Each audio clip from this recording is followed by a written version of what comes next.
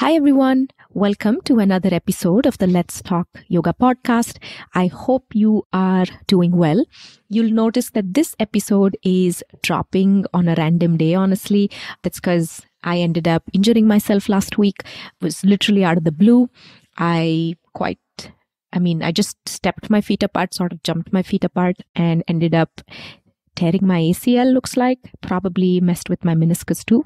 So while I'm learning to adapt to this new normal, it has slowed me down quite literally at work. I'm doing great, all things considered. I'm in no pain, thankfully. Inflammation's gone down. I'm just limping around, dragging my leg around, and getting around is challenging. It's honestly frustrating because I'm somebody who has been using my body in a very intense capacity, not just through yoga, right? You know, I have been a professional dancer and I'm at the gym and I end up walking for miles. I communicate with myself through my body in so many ways. So this new experience is a lesson. So I'm just taking one moment at a time. Okay. So all things considered, I'm doing well. I'm just a little behind on dropping this podcast. I should be back to a regular programming schedule next week, but looks like the future holds a lot of limping around for sure, and some adjusted teaching schedules for me, moved some stuff around in terms of timelines, and I might be going in for a reconstructive surgery next week. I'll know that in a couple of weeks, and then we'll move into recovery from there. So that's, it's not the way I plan to start the new year, to say the least, but I'm embracing it. I'm sure there are many interesting insights and lessons in here. Okay. So if any of you out there, I hope not, have torn your ACL and you have any words of advice or humor, I'll take that too at this point. Just feel free to reach out. Okay. And on the show today, I was going to do a completely different episode, to be honest. I sat down to script why being reflective is one of the most important qualities a yoga teacher needs to embody and ways to be more reflective, and wasn't really feeling it. I also think because of this injury, I'm struggling a little in terms of just, I wouldn't like to say mental health. That's not what it is. I'm just feeling a little frustrated. So I was like, I don't want to talk about reflection right now, because while I'm reflecting on my current situation, I noticed that I wasn't feeling the whole emotion behind writing what I wanted to. So I'm going to change topics on you, and I'm actually going to talk about Shavasana. Okay. And Shavasana has been on my mind more than usual of late, and I'm not understanding why. So I was lingering in that space of why am I thinking about Shavasana so much, and just putting together content for my 200-hour teacher training, which will be now in September. It'll be available online as well. I know some of you have written to me. We're just pushing things out because of this injury. So I was like, let's get on the podcast and talk about Shavasana. Now, a couple of things that I want to cover in Shavasana today. Think of this as just a free Shavasana masterclass. Okay. I want to talk about the mythological story behind the Shava of Shavasana, the corpse of Shavasana, and the reason why it's called the corpse pose, and how to set people up, what to look for, the ideal duration of Shavasana, alternates to Shavasana. Why do we roll only to the right side and not the left? What is the significance? What to do if someone's uncomfortable? What to do if somebody's coughing? What to do if someone's pregnant? And what to do if somebody just tends to fall asleep in Shavasana? Okay, the difference between sleep and Shavasana, and how to explain Shavasana in a way where people actually take it seriously. So those are just some of the things that I want to talk about in today's episode. It will be a shorter one, and I hope you will join me on this little Shavasana exploration. Let's go.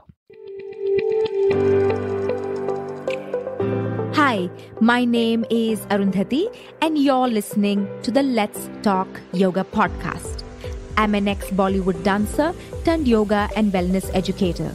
I've built a 6-figure business as an immigrant, woman of color yoga teacher with no business background, no handstands, pure instinct, and the free information found on Google.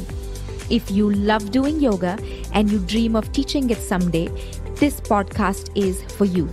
We go over everything from doing and teaching yoga to scaling a small business, living a modern yoga lifestyle, and so much more.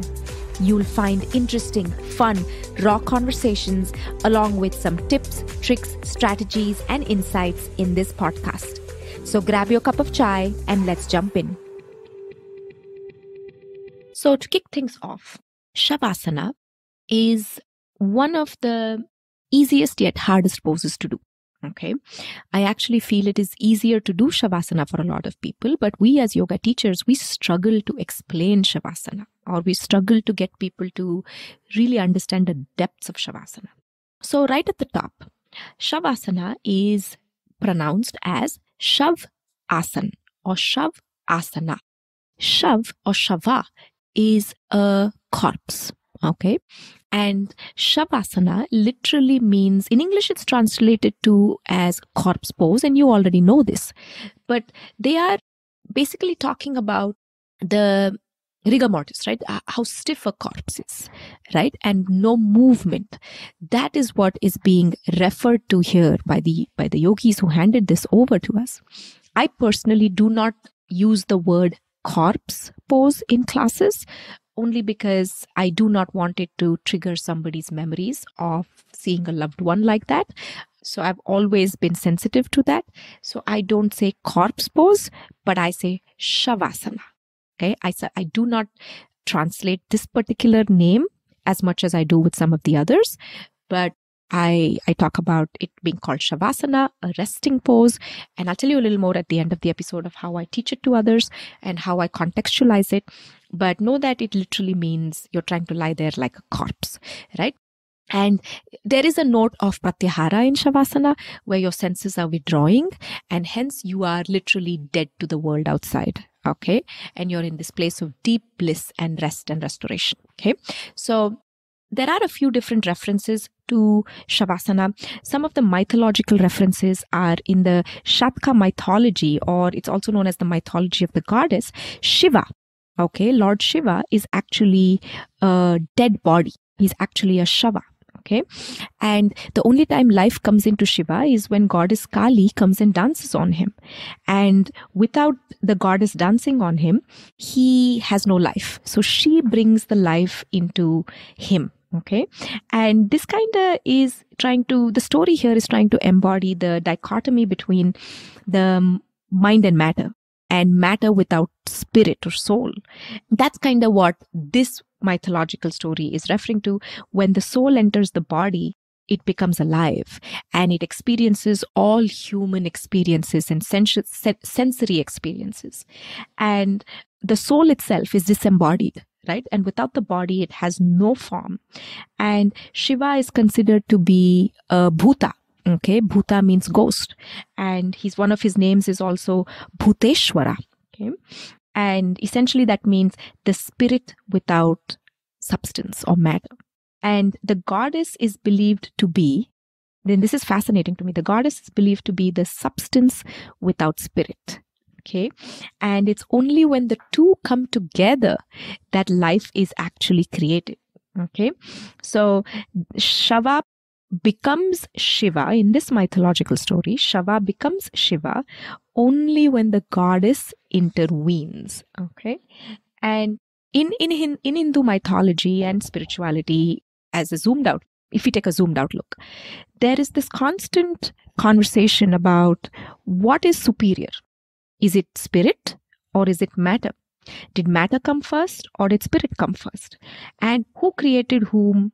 Okay. And there is always a tug of war between the two.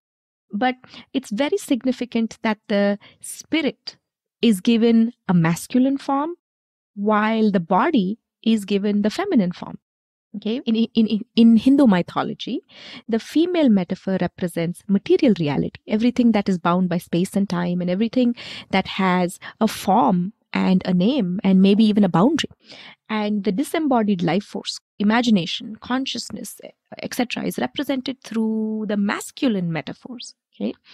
And these masculine metaphors defy the limits of space and time. And, we can imagine the past, the future, without actually being in them. So essentially, Shavasana is this, the mythology says that it is this mingling of the masculine and feminine, the matter and the spirit coming together.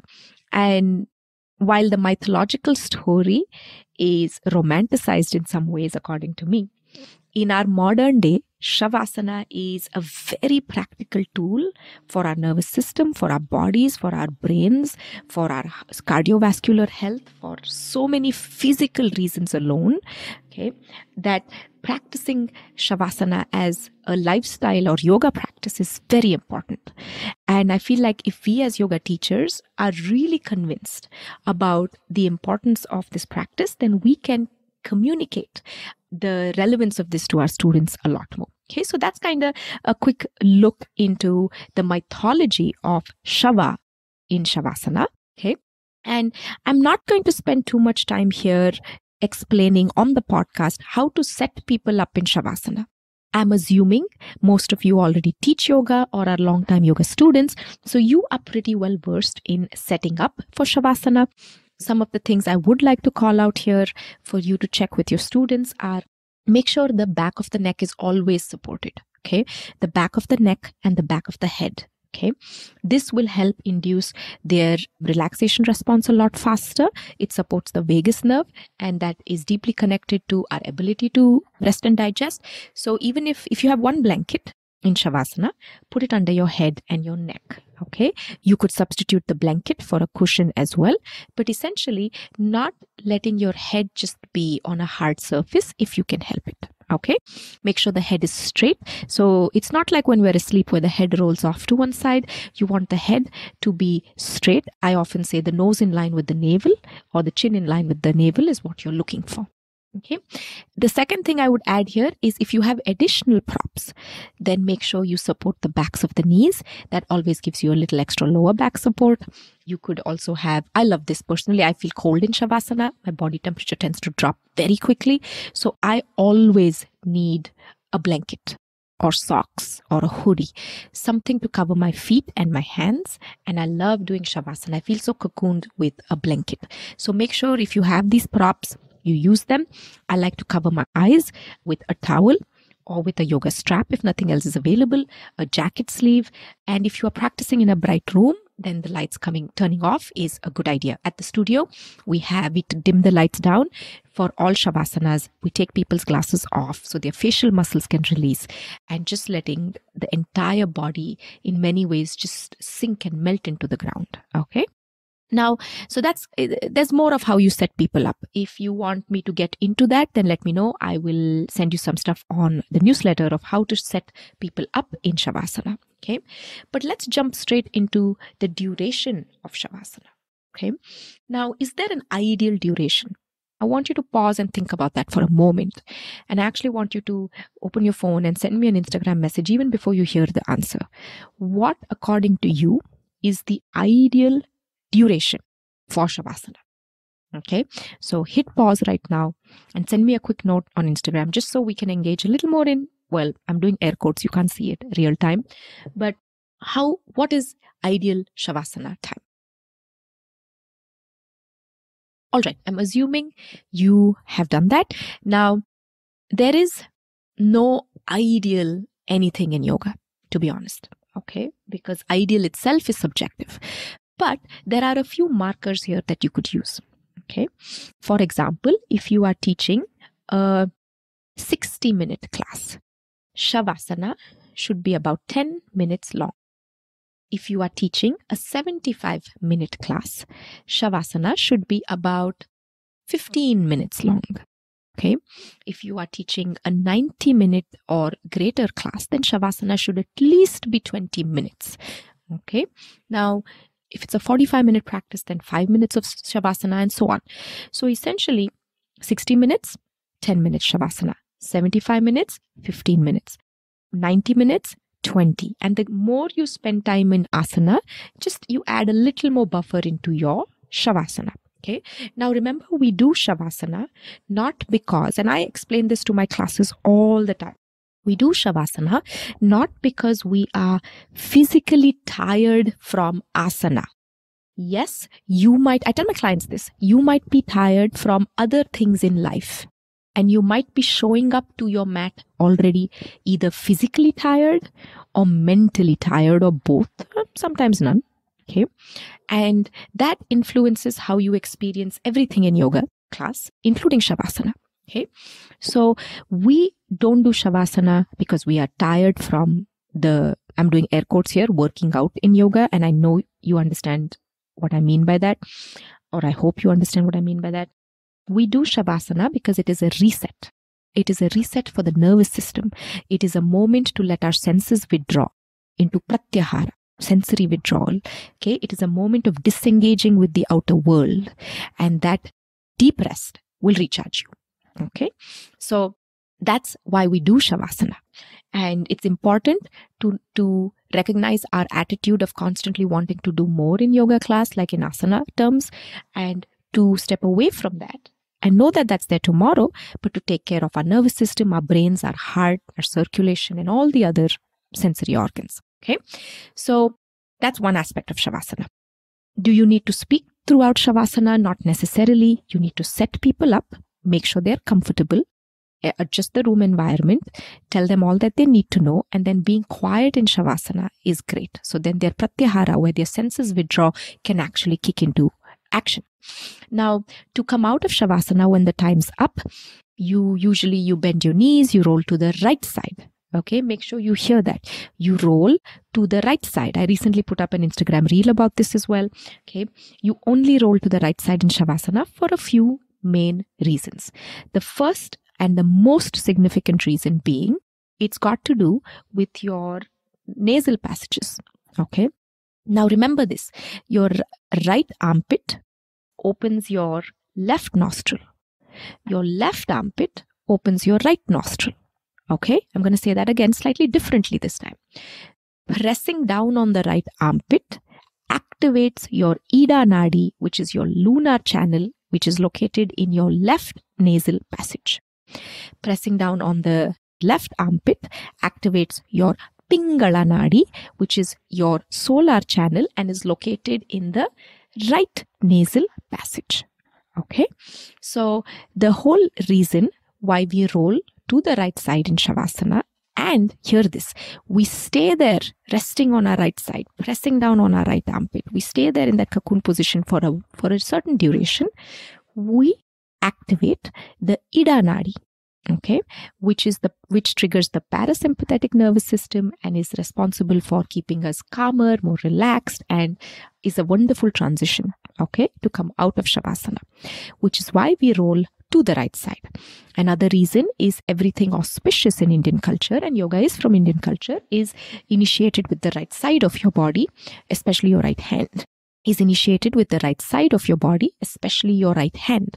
For example, in India, when you go to a store and you pay the storekeeper, if you pay him with your left hand, they usually will ask you to switch and do it with your right hand, because it's considered that anything auspicious, anything good is initiated with your right side, whereas the left hand is used for more crooked behaviors, and all inauspicious things actually happen with your left side. For the longest time, and I know I believe this even today, that if you're having a bad day, they used to tell us when we were younger, oh, did you wake up on your left side? Okay. So till date, I roll to the right side and wake up from my right side. It's a superstition. This one probably is a superstition, but I still believe it, and roll to the right side and start my day like that. Okay. And then they also say there is less pressure on the heart and stuff like that when you roll to your right side. Okay. So just remember, the main reason is it activates your Ida Nadi, which is your lunar channel. And if you've heard our pranayama episodes on the show before, we've spoken a lot about the nostril dominance and the switching of the nostrils and a whole lot of pranayama stuff. So we roll to the right side because of this reason. Okay. And sometimes you'll notice people will start coughing in Shavasana. In that case, just roll them to the right side and make them do side Shavasana, or ask them to sit up, or give them a bolster reclining type of Shavasana if you're familiar with that. Okay. A couple of more things here before I wrap this quick episode up is, what if a student falls asleep in Shavasana? Okay, it's totally fine. It just means that they are very tired. They are physically tired, mentally tired, maybe both. They only relate to lying down and sleeping. That's how the only time we're in that position is when we're sleeping, right? So just reminding them to get enough sleep and to rest enough so they can stay up. I sometimes use a little more instructions and guided relaxation if I notice someone tends to fall asleep very quickly. But usually, I've noticed a lot of my male students tend to just zone out and fall asleep more than the female students. I just think it's how we're built a little bit. But if someone falls asleep in Shavasana, just remember that they're deeply tired, okay? And to help restore them even in their asana the best way you can. And the last thing I would say here is make sure you explain Shavasana well to your students. Okay. You don't have to do a whole podcast episode on it like I am right now, but just explain to them that it's for their nervous system. It has nothing to do with them being physically tired. And it's a deep practice of yoga to let your senses rest even briefly, and that they'll come out of it feeling so rejuvenated. And that, yes, the mind will probably be distracting them. In that case, I give them the option to watch their breath at their belly and to use that as an anchor and to do some long exhalations to settle in. When the student is new to asana, I keep their shavasanas short. As the student develops a liking for asana and this feels less alien to them, then I indulge them in different restorative versions of Shavasana and I start increasing the duration. I do a rotation of awareness over time, but I don't open the floodgates on day one. I slowly ease them into it, if that makes sense. Okay. That way they're not just there feeling awkward and obligated to just lie there and wait for class to get over. If somebody is constantly fidgeting in your Shavasana, they're probably uncomfortable or they've not had enough energy output in their asana. Okay, so I would look at those two elements a lot more. So I think I'm going to wrap it up here for this very random Shavasana episode. Honestly, my life feels a little random right now with this new injury. My routine's all over the place. So I'm getting used to it. I'm trying to figure out what this new normal looks like, and hence this out of the blue Shavasana episode for you. I do hope it is helpful.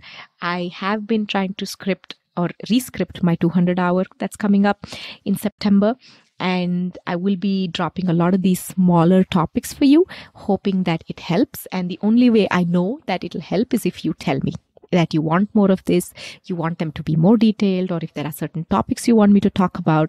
And you can do that by just reaching out to me on Instagram or replying to our newsletters. Make sure you're signed up for those. And as always, thank you for being here. Thank you for being curious and learning with humility. I hope that our conversations here, solo guest conversations, they help you.